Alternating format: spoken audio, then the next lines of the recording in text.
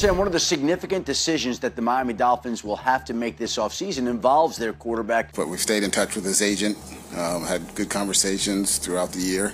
We're going to simmer on this and see what we can do to get better from it going into next year. This year was a crucial big picture season for Tua Tagovailoa and the Miami Dolphins. Since drafting the former Alabama star 5th overall in the 2020 NFL Draft, Miami had climbed out of their stretch of losing seasons to become relevant in their division and in the AFC playoff picture. In 2022, a new head coach and star wide receiver helped push the Miami Dolphins back into the postseason, which set up massive expectations in 2023. Tua overcame serious injury concerns that plagued him in years past to have a career year and get the Miami Dolphins back into the playoffs. But a late season collapse cost them the division, forcing them to hit the road where their championship hopes wilted away in the freezing cold. Now the Miami Dolphins have a huge decision to make as they analyze their quarterback's role in their late season failures. Miami will have to decide whether or not to give Tua a new contract, and if so, what those terms would be. This decision and future negotiations will have massive ramifications for the rest of the roster and ultimately the future of the franchise and the Mike McDaniel, Tua Tagovailoa, and Tyreek Hill era. So before we get to the content, make sure you drop a like, subscribe, and turn on our notifications to help the channel grow. We're making a huge push to 900,000 subscribers. And now that we get all that out of the way, work!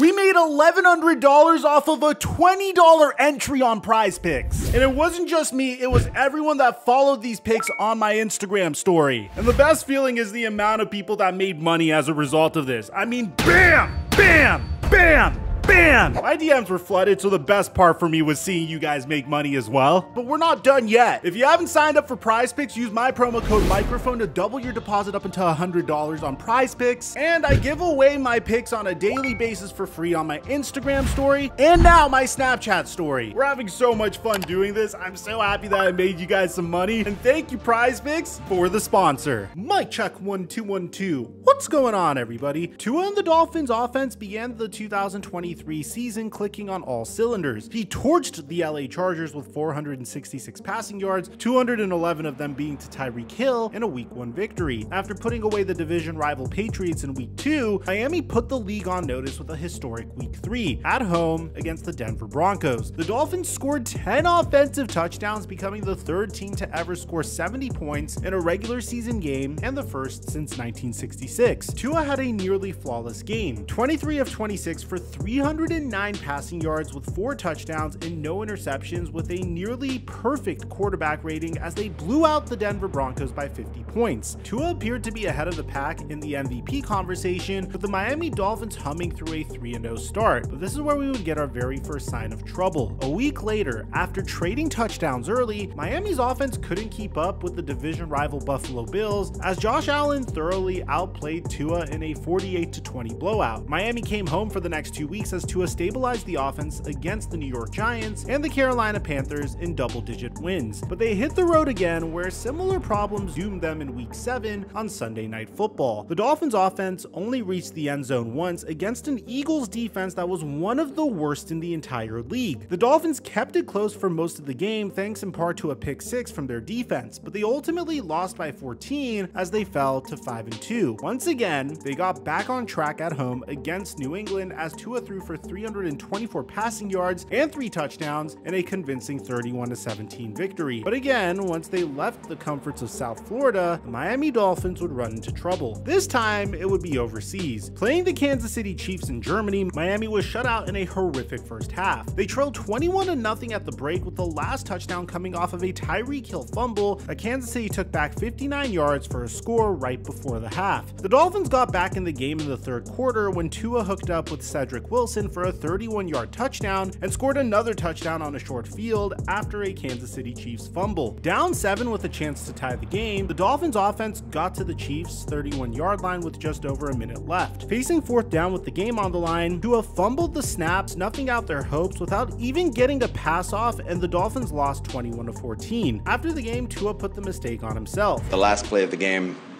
mean, I'm always going to blame myself. I got to catch the ball.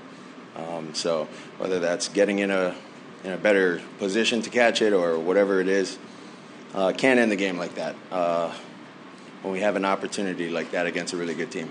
That loss dropped Miami to 6-3 entering their bye week, and the offense didn't exactly turn it around right away when they came home. Miami came out sluggish against the Las Vegas Raiders, with Tua fumbling on their first possession. He appeared to stabilize the offense with a long touchdown to Tyreek Hill, but a turnover on downs and another fumble kept Las Vegas close at halftime. An interception on the first play of the second half didn't help either. Thankfully, their defense helped salt the game away by shutting out the Raiders in the second half. An end zone interception from Jalen Ramsey sealed the deal, and the Dolphins held on for a 20-13 victory and improved to 5-0 at home. The next 2 weeks were cakewalks. Although Tua threw interceptions on back-to-back drives, including a pick six, and lost another fumble on a botched handoff, Tua gave his surging defense plenty of help against the Jets, winning 34-13 on Black Friday. Next week at Washington, Tua found Tyreek Hill for a pair of long touchdowns as they torched the Commanders' porous defense in a 45-15 rout. Tua was nearly perfect in the victory, which moved the Dolphins to 9-3, a record that they hadn't owned since 2001. Plus, they had opened up a sizable lead in the division standings. The New England Patriots were a mess. The New York Jets were toast once Aaron Rodgers went down, and the Buffalo Bills were 6-6 and on the verge of falling out of the playoffs altogether. The Miami Dolphins were on top of the AFC playoff picture with control of their own destiny, but their next game would permanently alter their season for the worst. Boasting a perfect home record, the Dolphins welcomed in the 4-8 Tennessee Titans on Monday Night Football, who were starting rookie quarterback Will Levis. On Miami's opening drive, Tua fumbled away yet another snap on the Titans' 2-yard line. Luckily for them, the defense responded with a quick 5-yard pick six for the game's first score. But the Dolphins' offense was shut out in the first half as Tyreek Hill spent much of it on the sideline after injuring his ankle in the first quarter. They eventually hit a pair of field goals in the second half before a muffed punt set up the Dolphins in the red zone, where Raheem Mostert cashed in on a short touchdown run. A bad pitch on the Titans' next offensive snap set Miami up once again in the red zone, and once again Mostert punched it in for a 2-touchdown lead with 4.5 minutes left. But then disaster would strike, and this time it wasn't only on the offensive side of the ball, it was on both sides of the ball. Tennessee drove 75 yards down the field in less than 2 minutes, scoring a touchdown and a 2-point conversion to get within 6 points with 2:40 to go. With the ball and a chance to put the game away, Miami went 3-and-out. In 26 seconds, the Titans went back down the field and took the lead with a touchdown and extra point. Still, Miami got the ball back again with the chance to win, but they couldn't even get 20 yards down the field, and a sack on 4th down sealed their fate as they lost their first home game by a point. Tua, who threw a touchdown in 21 straight games, was kept out of the end zone. It was the first win for a team down 14 with under 3 minutes left since 2016, which you might have guessed looking at the win probability chart. They quickly moved past that setback, blanking the Jets 30-0 in a game where Tua only had 3 incompletions, even without Tyreek Hill. But with Tyreek Hill back in the lineup against Dallas next week, the Miami Dolphins finally gave us a statement victory, finally beating a team with a winning record. But even with Tyreek Hill back in the lineup, they only scored 1 touchdown, but a late 12-play drive would set up a game-winning field goal, which secured a 22-20 victory as Miami clinched a playoff spot. The division title was in their sights before disaster struck. The Dolphins were outclassed in every way in Baltimore. Lamar Jackson was perfect, while Tua looked anything but, throwing 2 interceptions as the Ravens clinched the 1 seed with a 56-19 blowout. That set up their season finale against Buffalo, in which was surprisingly the AFC East championship game. While the Dolphins were slipping, the Bills had been surging on a 4-game winning streak. Still, Miami held a 14-7 lead in the 4th quarter thanks to a pair of long touchdown drives in the 2nd quarter, but a Bills 96-yard punt return touchdown tied the game and flipped the script. Miami went 3-and-out, and Buffalo responded with a go-ahead touchdown drive. Dolphins had the ball in the last 2 minutes with a shot to tie it, but Tua got picked off for the second time as Miami got shut out in the second half, officially blowing the division, losing 21-14. As devastating as losing the division was, the Dolphins still had a chance to shake off their disappointment when they traveled to Kansas City for their wild-card playoff game. And this is where the Miami Dolphins preparation was a little confusing. Even though they were facing the Kansas City Chiefs in historically cold weather, I mean, we're talking making Andy Reid's mustache freezing up in the middle of the game cold weather, the Dolphins still practiced in Miami in the week leading up to the game. Once they got to Kansas City, their offense looked like a shell of its former self. Outside of a 53-yard touchdown pass to Tyreek Hill, the Dolphins were lifeless. They were 1-12 on third down and didn't run a single play in the red zone. In a game that felt over at the end of the third quarter, the Chiefs handled Miami with little resistance, winning 26-7. The cold clearly affected this warm weather team, as Tua admitted after the game. Yeah, it was a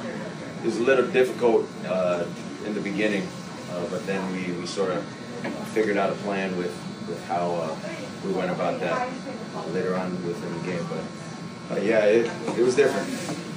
With Detroit's wildcard victory over the Rams, the Dolphins now have the NFL's longest active playoff win drought. Tua led the league in passing yards, Tyreek Hill led the league in receiving yards, and tied for the lead in receiving touchdowns. Jalen Waddle had a third consecutive season with over 1,000 receiving yards. Raheem Mostert had a historic season for his age with 1,000 rushing yards and a league-leading 18 touchdown runs. Rookie Devon Achane blossomed with 800 rushing yards on almost 8 yards per carry. They led the league averaging over 400 yards per game and finished second in scoring, but they came up woefully short almost every time the stakes were raised or the competition was better, and this included the playoffs. The Miami Dolphins went 1-6 against teams with winning records. Yes, they had a series of season-ending injuries on defense throughout the season, but so did the Buffalo Bills, who caught and then surpassed them to win their 4th consecutive division title. Miami's offense completely faded at the end of the season, calling Tua's play into question. He hadn't exactly played his best football down the stretch, and his playoff numbers even looked bad next to Skylar Thompson, a 7th-round rookie who started their playoff game last year in Buffalo with Tua out. This development has set the stage to force the organization to make a difficult choice in the coming months. You see, the Miami Dolphins are in a spot where they have to show their cards on how they view their quarterback. Picking up his 5th-year option last year is certainly a vote of confidence, but it's far from a long-term commitment. The 5th year on his rookie contract gives him a fully guaranteed salary of about $23.17 million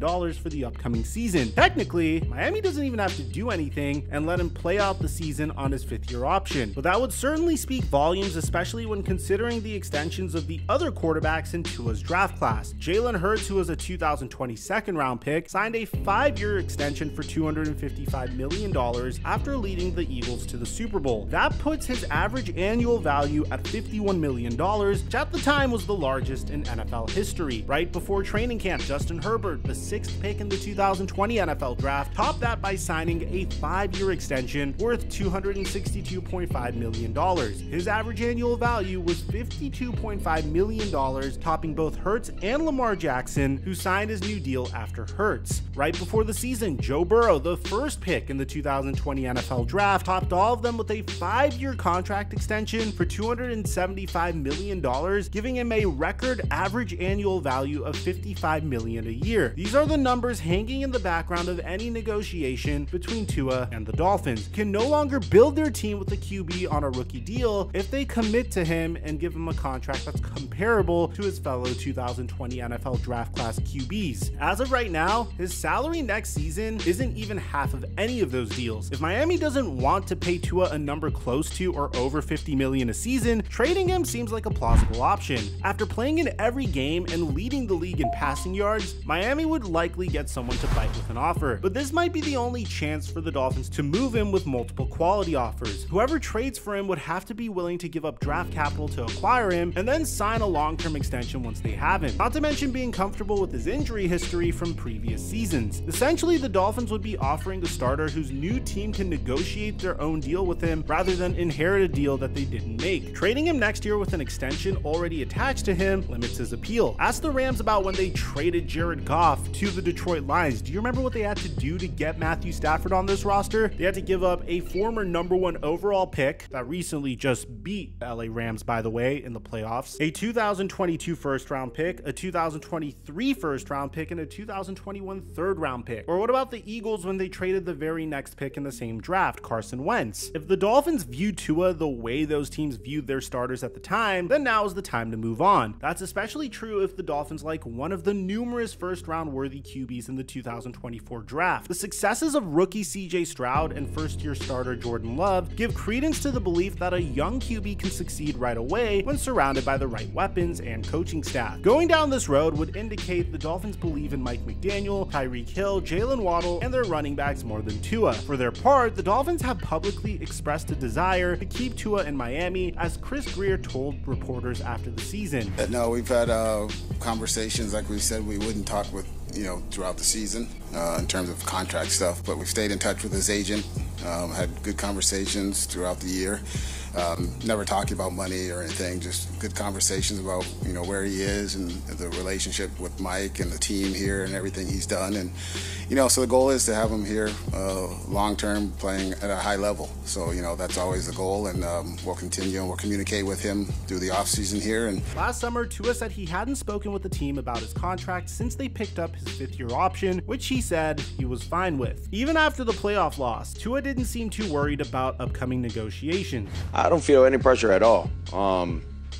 I have full trust in myself. I have full trust in what I'm capable of doing for our organization. But outside of that, we're focusing on tonight and what happened. We're going to simmer on this and see what we can do to get better from it going into next year.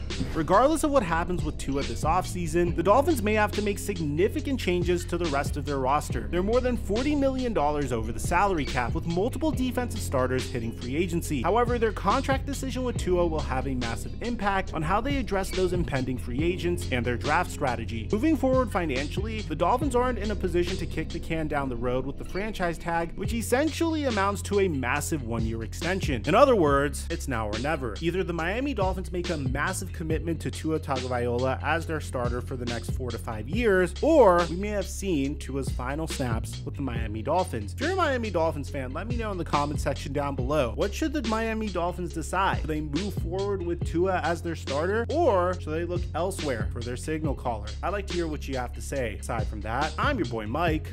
I'm dropping our mic until our next upload.